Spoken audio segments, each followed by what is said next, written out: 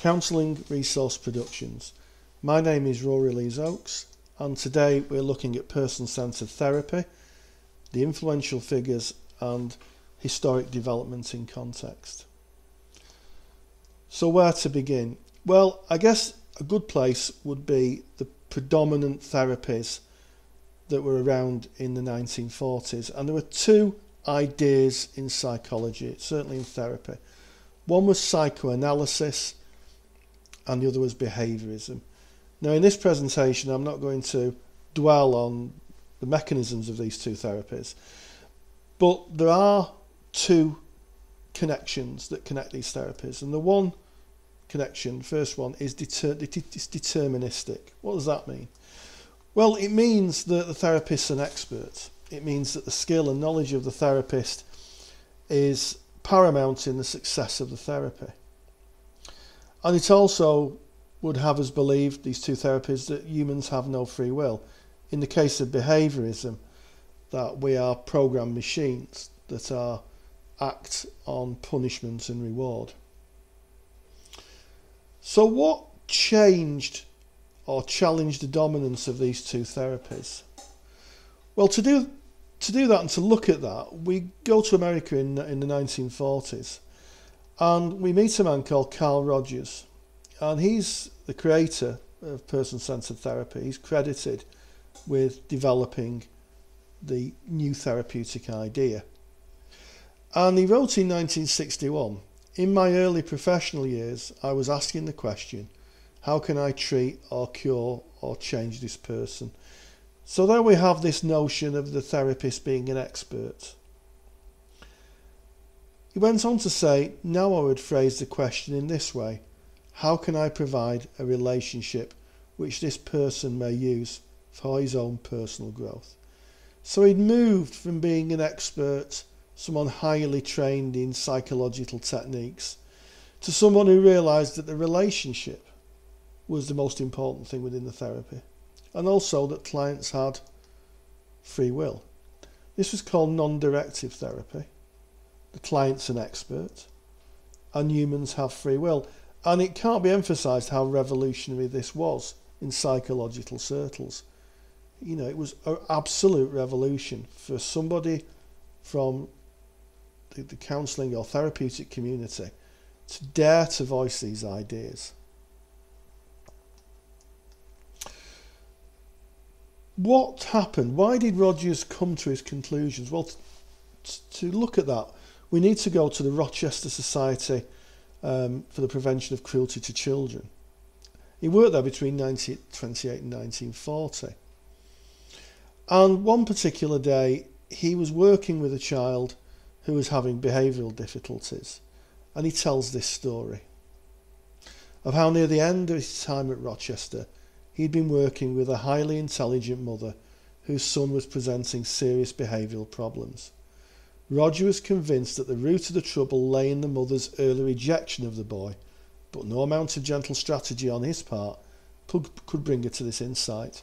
So here we have Rogers the expert.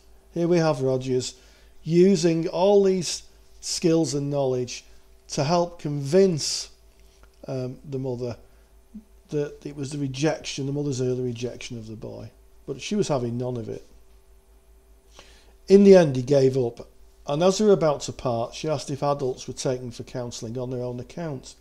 When Rogers assured her that they were, she immediately requested help for herself and launched into an impassioned outpouring of her own despair, marital difficulties, confusion and sense of failure. It would have seemed for Rogers that real therapy, and indeed person-centred therapy, began at that moment, and it was ultimately successful.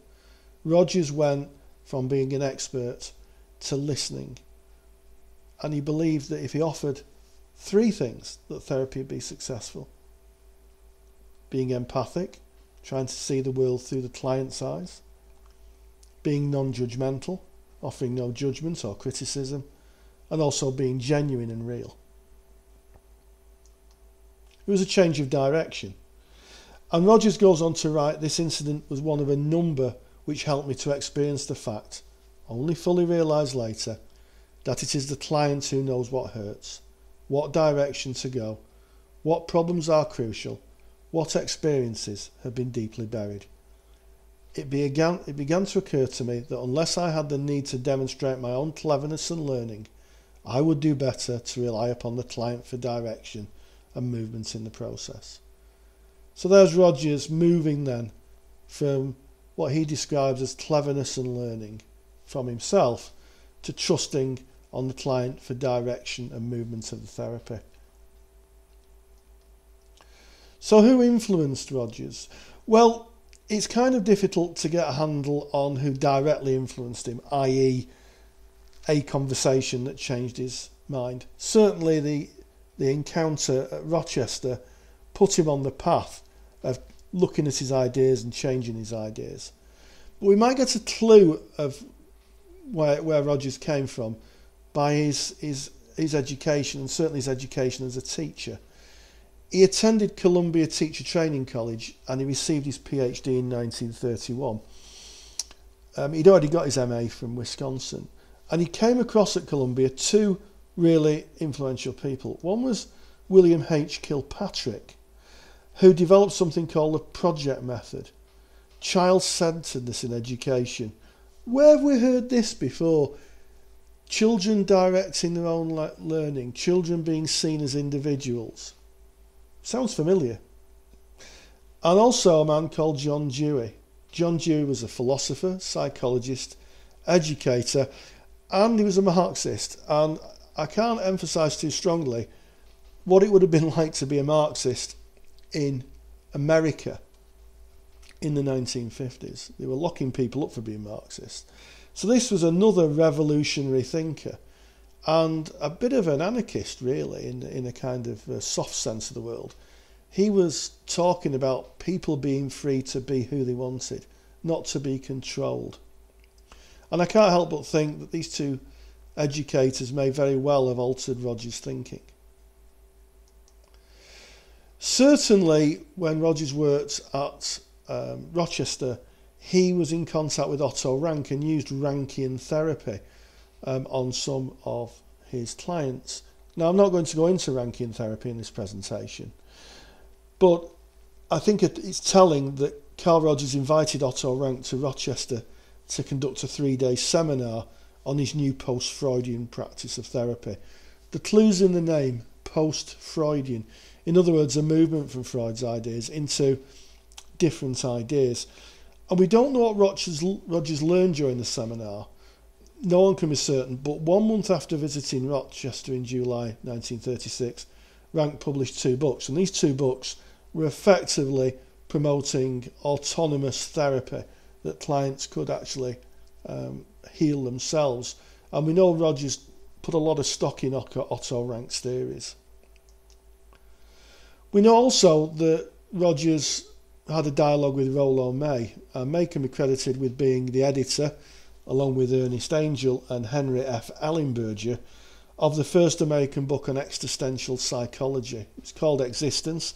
It's published in 1958, and it influenced not only Rogers, but also Abraham Maslow, who we're going to look at next, into developing humanistic psychology. And in fact, they developed the human potential movement in America, which flourished in the 1960s. Abraham Maslow. Well, Maslow coined the term third force in psychology to describe the humanistic approach. A lot of people think Rogers came up with the idea of the third force, but it was Maslow. And the reason he called it the third force was to emphasise how it differed from psychodynamic and behaviourist approaches. Remember, we saw those earlier in the presentation, Freud and Skinner. And they dominated psychology, at least in North America in the 1950s. So these were influential figures that I guess Rogers reflected on and took an interest in their theories. Carl Rogers wrote a book called A Way of Being, and he says the way of being with another person, which is termed empathic, means temporarily living in their life, moving about in it delicately, without making judgments. To be with another in this way means that for the time being, you lay aside the views and values you hold for yourself in order to enter the other's world without prejudice. A complex, demanding, strong yet subtle way of being. And Rogers put a lot of stock in the therapist's personal qualities, of the relationship, of trust being built up between the client and the therapist, so the client could talk about emotional blockages, things that they were finding difficult, and talk about them in an open and honest way. When he died, the Guardian newspaper called him the Quiet Revolutionary, and certainly this was a name that went with him throughout his professional life. His first major theatrical contribution came in the early 1940s, when as a young psychologist he audaciously advocated the belief that humans were basically good and could be trusted to direct their own lives. And the reason I laugh is that I could imagine the gasps and horror of the psychological community who heard Rogers say, what, humans are basically good and could be trusted with their own therapy? You could see hands on heads and gasps of indignation. This perspective was an anathema. Well, that kind of means it was just totally against the current thinking, to the then prevalent idea of the Freudian view of therapy as a process of helping people control their uncivilized impulses. And I said I wouldn't go into Freudian ideas, but there is an idea in psychoanalysis that basically people are evil, that they need therapy to contain their subconscious desires, and Rogers dismissed this completely. In addition to this more optimistic view of human nature, which was Rogers' ideas, not Freud's obviously, he also formulated a total new treatment approach based on the more personal characteristics of the therapist than on any other techniques or formal training. He challenged the psychotherapy community, and this is why it was so important. He challenged them. They had a very cosy ideas, and he came along and he put his stick in the pot and he stirred it up, and he formally articulated that the facilitative conditions of empathy, positive regard and genuineness on the part of the therapist were necessary and sufficient conditions for therapy. Nothing more was needed, and more to the point, nothing less would do. And I find it interesting, even in the modern ideas of behaviourist therapy such as CBT and transactional analysis, which is an idea developed on Freud's ideas, they would both agree that the relationship and the quality of the relationship is an important factor in the therapist succeeding. Might not be everything as it is in person-centred therapy, but if you think about it, you need to trust the person you're working with. If you're a client, you need to trust the person, and you need them not to be judgmental, to be real people, genuine people, and also to try and see the world where you're coming from. If you want further information, if you're watching on the VLE, then you click the resource tab above and you'll get sent to a really good resource. If you're viewing this again through the VLE, you'll be able to pick up the PowerPoint presentation, and there's lots of hyperlinks for you to go on to for really good, really well written and relevant information. If you're watching on YouTube, then I'm afraid you're going to have to type them out, but they're there for you. And finally, thank you for watching.